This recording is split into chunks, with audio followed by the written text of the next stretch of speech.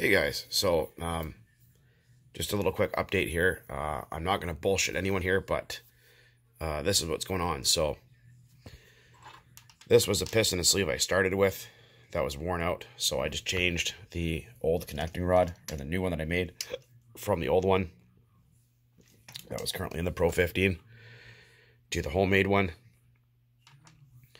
And we're going to put that back in there because it would run for a minute and then die. I think I explained that in one of my videos, so this set's shot.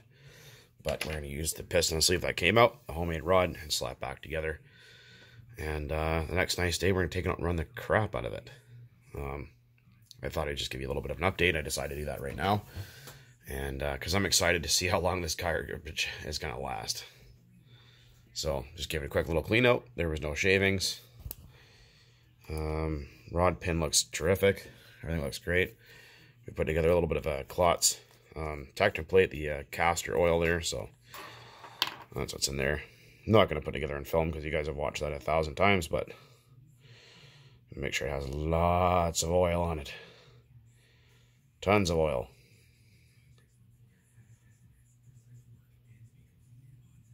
Anyways, probably good enough. That might not be enough, but anyways.